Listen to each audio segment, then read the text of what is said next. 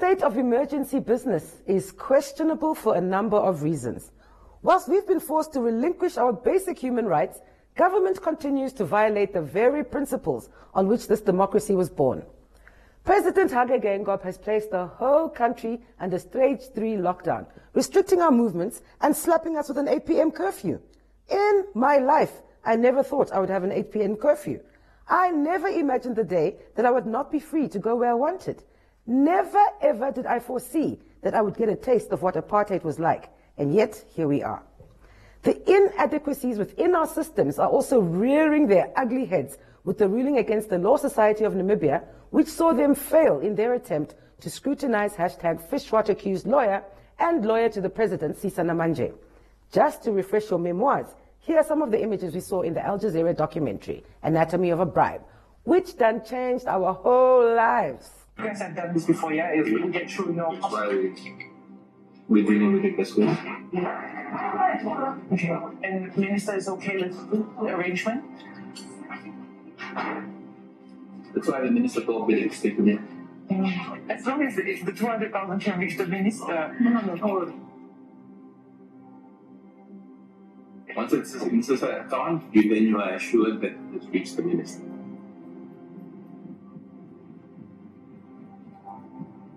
Johnny then visits the lawyer Sisa Namanje to confirm the money will make it to Minister Assau. The money that we want to give to the minister, we put it in the trust. You guys are careful to be speaking to people paying beneath her. Sisa warns us to be discreet. If you speak to a number of people about that thing, you will end up I'm not involved in who to be paid and what money for. I also do not want to be involved in that. I understand. Fine. Once money comes in, I have given Saki the file with the money, and Saki, obviously, having discussed with you guys, he will know how to channel. He has a very good relationship with the minister. Sisa's account may have been used to launder funds before. The documents indicate that a total of $1.2 million were deposited in Sisa's trust by the state-run company Fishcorp after James Hatukalipi became its chairman. If you speak to a number of people about that, you will end up in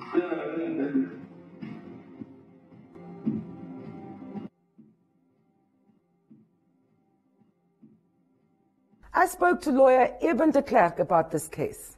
In terms of the application the LSN brought, it was a fairly stock standard application.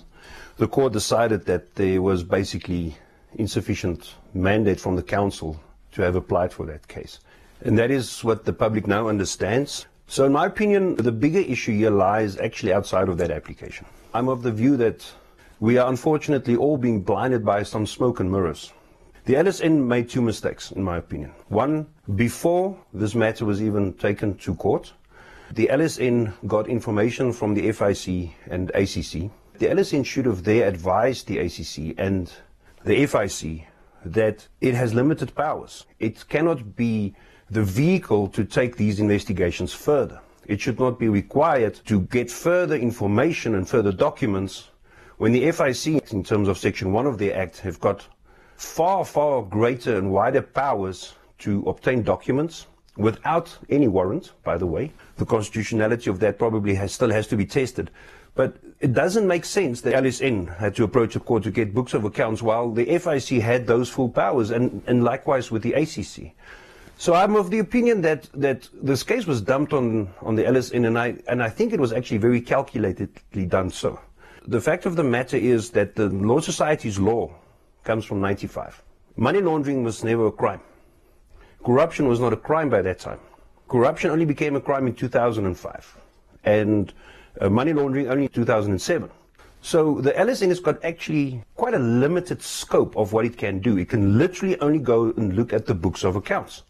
So if person A pays money to a lawyer with the instructions to pay person B and C, and that instruction was executed, The LSN, even if it got full access to those accounts, would have been satisfied in terms of its mandate, because the mandate was executed in the lawyer's books of accounts. If the monies were from ill-gotten gains, the LSN would not be able to investigate that. That is the investigations that should be done by the FIC and the ACC. In that regard, I think the LSN should have, from day one, started educating the public to press ACC and FIC to execute their mandate and to take control of these matters. If they have sufficient information, why did they pass it on to the Law Society? Why was it not passed on to the police?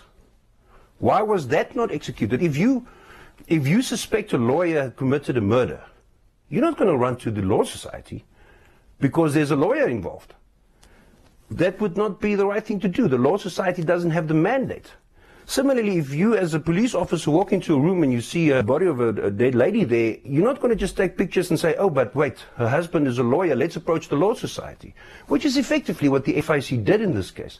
The second mistake that the Law Society made, the moment it realized the majority of its councils with conflict of interest, and it was the right thing to do for those councils, by the way, to recuse themselves. You shouldn't be in a position where you make a decision while you're conflicted. Then the Law Society should not have continued on the basis of making decisions by a council which does not constitute a quorum. The right thing would have been for the Law Society, if it still wanted to pursue the case, and what I've said now, I think it should have never done that, was for those councillors to resign, to step down, and a special meeting to be held for the membership to elect unconflicted members to ensure that all decisions by the Law Society remains valid decisions.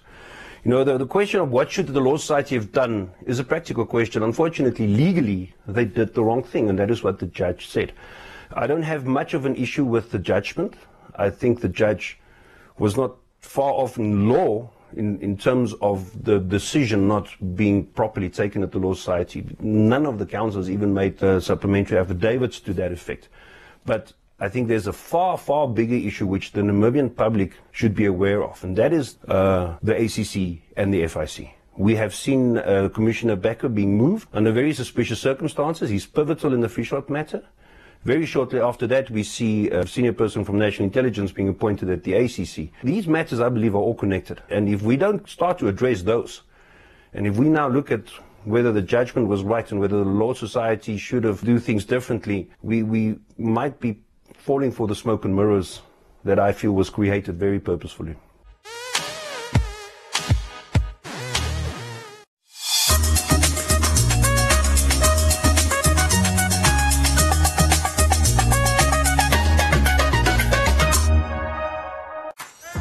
Not into sports. That doesn't mean you don't like a good cheer. Or enjoy getting out your starting block. It's delicious. Thank you. Just because you don't like sports doesn't mean you can't appreciate goals. Keep going, keep going. A good pair of boots. The importance of a change more, a silky swing. Well, now it's a party. You can still revel in different kinds of defenders. Really? Tackers. Drivers. And the occasional swimmer. You can still make a good catch. Push yourself to the limit. Celebrate a good delivery and work your way up the leaderboard. How are you, sis? After all, you don't need to take to the field to get a good dose of entertainment. We've got everyone covered with the best movies, series, docus, and more. When it comes to DSTV, you always win. When does the magic start? It already started.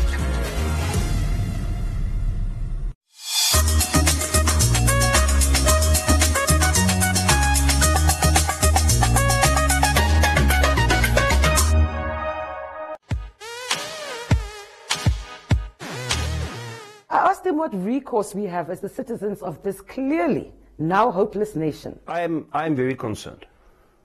You know, if we have institutional capture, those institutions that are supposed to protect us and bring justice to this matter will not do so. We have seen it in GIPF, where hundreds of millions got lost, got stolen. We know how it happened. We know who was involved. And nothing ever came from that. And there's a good reason for that. There's a very good reason for that. And unfortunately, it's institutional capture. Our institutions have, through political interference, appointed people who are not either taking their job seriously, but more likely actually take instructions on what to do. And if that's the case, and if that's not solved, I fear we will again not see justice done in this matter. A system that has been captured, you have very little recourse. What is important is for the public to turn their attention to the parties that are supposed to be accountable, to the parties who are supposed to execute a mandate to protect our democracy, to protect us from corrupt politicians. And that is what the Namibian people need to understand and start demand that that gets improved. We have a few newspaper articles on the movement of Becker. We have a few newspaper articles on the appointment of a spy at ACC, and it stops there. Nothing ever gets happened. The corrupt politicians have become so brazen that they simply don't care. So, unfortunately, the power only lies in the hands of the people to understand and take a stance against this. We will have to demand accountability from our institutions. And we should not stop in doing that. We are in the hands of the media to just consistently pursue these issues. We really need to wake the Namibian people up to the reality out there. We talk around the bush and we say so many things that don't get to the actual point of what is wrong. And what is wrong is that we're currently in a state of state capture. And we need to identify that, and we need to understand to what extent that has happened. And we need to demand that the institutions be repaired.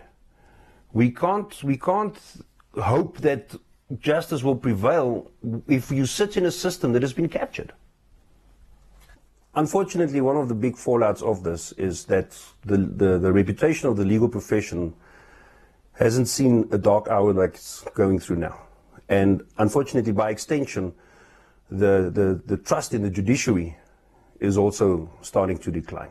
You will note on social media that the public sees the legal profession and the judiciary very often as the same thing, and in many ways they are.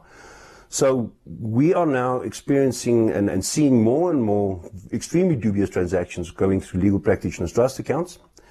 And in the specific case, we now see, for the first time in history, an extremely big fight against the regulator by a regulated person.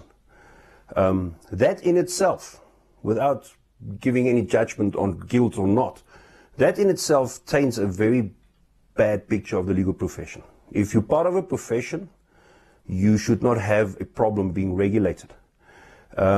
So that unfortunately does not help the legal profession, that this person went to such extreme lengths to not disclose information.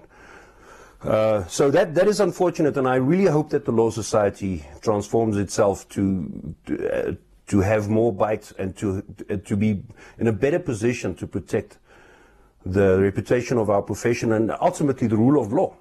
We have a new legal practitioners bill that we've delivered to the Minister of Justice April last year already, and up till now we have not been able to get a meeting on that.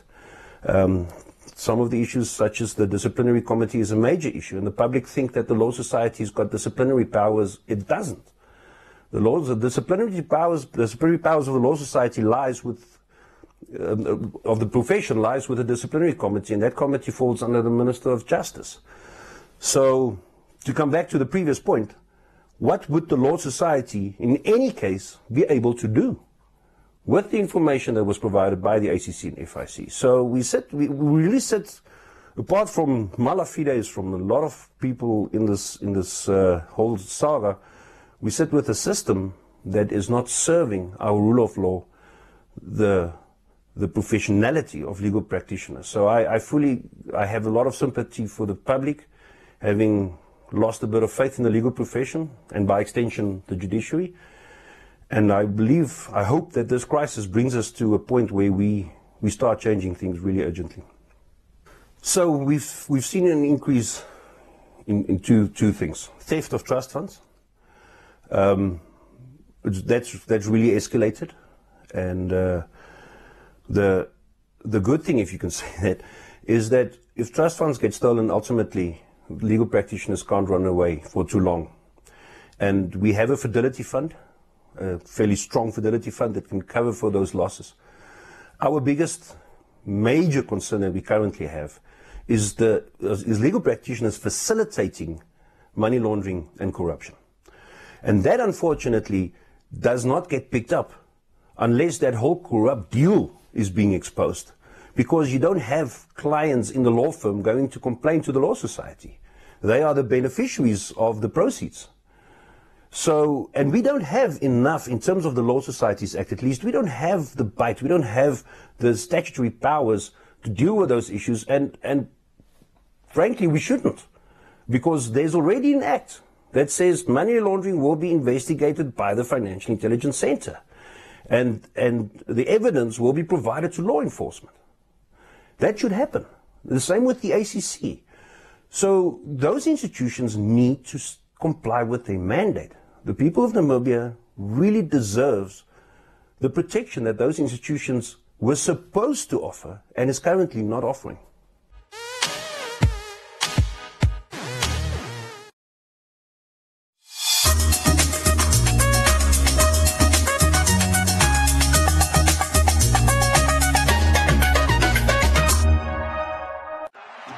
Go boys, go boys.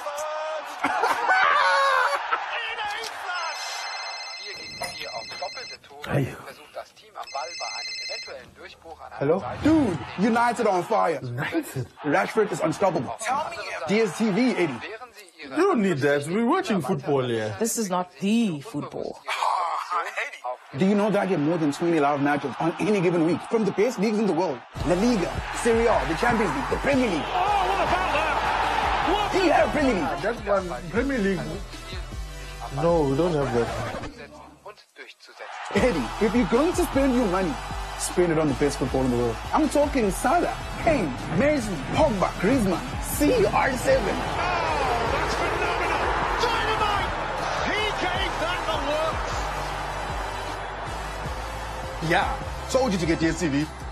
Stay connected to DSTV to watch the world's best football.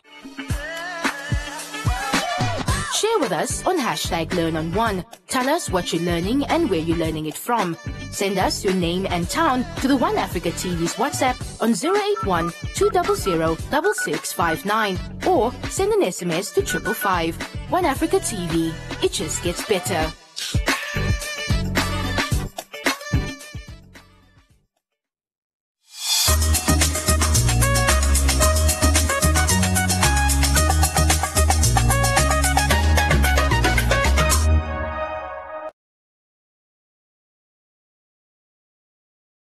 Isn't it strange how government officials have kept their jobs and salaries whilst more and more Namibians have been forced into abject poverty, kama in the name of saving lives? I mean, there are only two ways to this corona story. Either you get it and die, or you don't. But just in case you were thinking of protesting the suspension of our human rights in any way, the security forces decided to display their dominance in the city center recently. These are scenes shot by residents of Windhoek, of the police showing their prowess in intimidating citizens. So we want everybody to let go right now.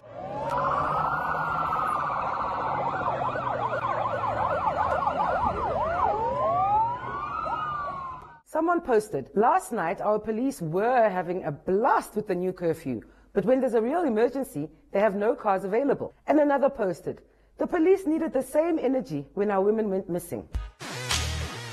It crushes my soul to see the way the world has turned out. It is truly heartbreaking. And whilst we have our own pain and suffering to deal with in Namibia, we too must remember that the people of Zimbabwe have it way rougher than we do right now. And I hope that when they see us going through what they've been going through, they are able to provide a guiding light, because, my dear, we are on our own. Just try looking up Zim or any of our own government atrocities online, Shem. But then Zimbabweans' lives do matter as much as all of ours.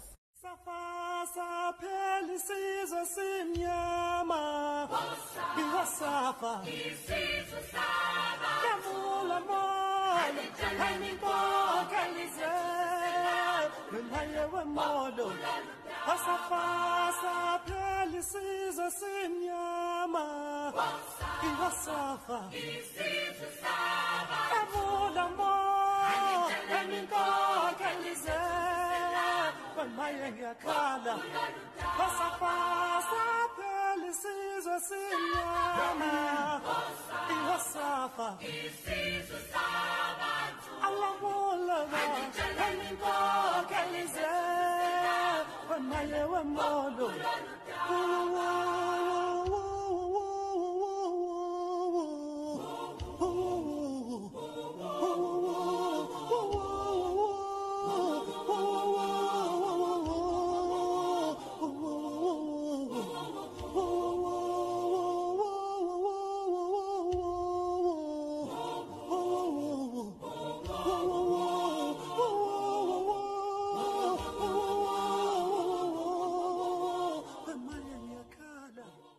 Hi, we are doomed, Shem. SADC has been silent on the atrocities happening within SADC and even applauded Mnangagwa for peace and stability. Jehovah. The EFF's Julius Malema had this to say. So let us not be like all these Magogos and Madalas who are there in Parliament. We need to be proactive and propose legislation that is progressive and that is going to save our people. Comrades, we are here at Mama's grave to talk about the rights of our women, and she was the champion of that. But yet here next door in Zimbabwe, the rights of the people of Zimbabwe are being violated. Where's the rights of women? They abduct children from the streets, particularly girl children, rape them, and kill them in the bush. The police and the soldiers have become law unto themselves. Mnangagwa has become a pig and is eating his own children in Zimbabwe. Mnangagwa is not different to Ramaphosa. When they came in, a lot of us had thought something positive will happen. Things have become extremely worse. We need Zimbabwe back. We need Zimbabwe back into the hands of the women of Zimbabwe and the children of Zimbabwe. Zimbabweans are not cowards. Zimbabweans have fought before. Why is the youth of Zimbabwe fighting through hashtag? Why is the youth of Zimbabwe fighting from South Africa and London? Why are they not occupying the borders of Zimbabwe there in Musina? Will support them and say no car goes into Zimbabwe, no car comes out of Zimbabwe until the rights of our people are restored in Zimbabwe. Why is the youth of Zimbabwe not rising in Zimbabwe and face death because they are already dead? About SADC and the AU, he had this to say. SADC, there's no such a thing. AU, there's no such a thing. It's a group of all people who protect each other. They don't protect the interests of their people. It's a club. It's a gentleman club. They don't care. They don't call each other out. So they are unable to say, you are wrong here, you are wrong there. And therefore, this is how we need to fix it. And the way forward is that the youth must take politics serious. The youth must participate in politics. The youth must lead. Because most young people have left politics into the hands of old people who have nothing to do with that. AU has got a plan called 2063. And those people won't be there in 2063. That's why they can say 2063. They won't take responsibility. So we, the youth, who must stop suffering from political apathy and take the future into our own hands. They are trying to steal your joy, and I cannot stress enough just how important it is to keep your spirits high, your immunity on fleek, and to maintain positive vibes in these uncertain times. Get your strength up. You're going to need it. With that, it's a wrap. Stay woke with It's a Wrap by following us on our social media pages. It's a Wrap Nam on Insta, It's a Wrap Nam on YouTube, and It's a Wrap with Erica Gebhardt on Facebook. Namibian artist Ease plays us out this week with his latest release, that video we were all asked to participate in. It's called Magic, and we could all use a little bit of that right now.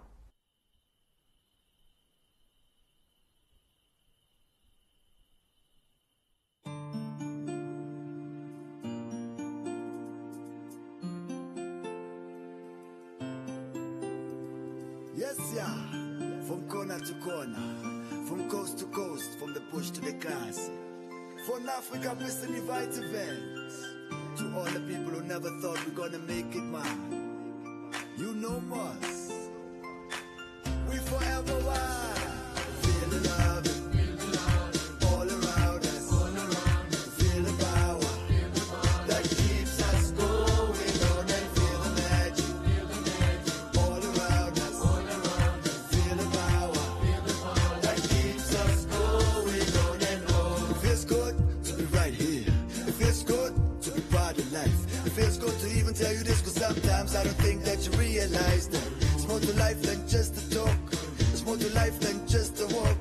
It's about the love to reunite, not to back up and stand up and fight. Yes, I remember how they said that one person couldn't change the world. I still see the look on their faces as they try to bring a vibe inside of me. Yeah, I remember how they told me that. I remember how they say it'll never work. But right now I'm standing here showing you the real power of faith and love.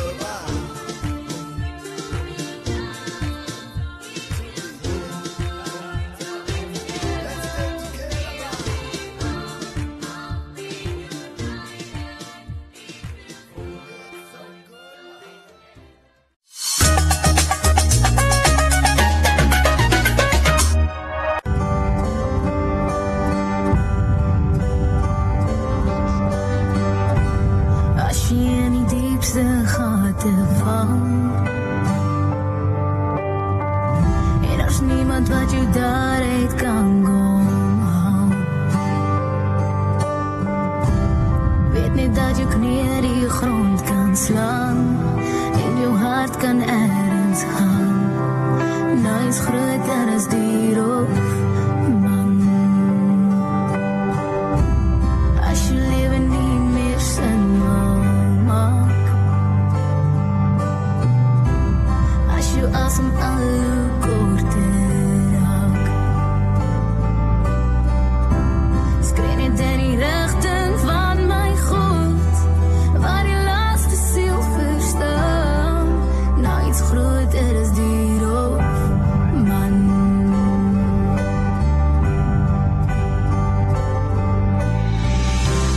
Net te klein, beetje vertrouwen. Niet een afschut, ontslaaf van die oude, niet een nieuwe jij. En jij zal nieuwe leven krijgen, en die bergen zo voor jou. Overal in verkrammel, je ziet aan onszelf hier en zet in verdwijn. Die donker zal oorlog wegneem en die om je kon vervrieën. Maar God zal al jouw zorgen op hom neem.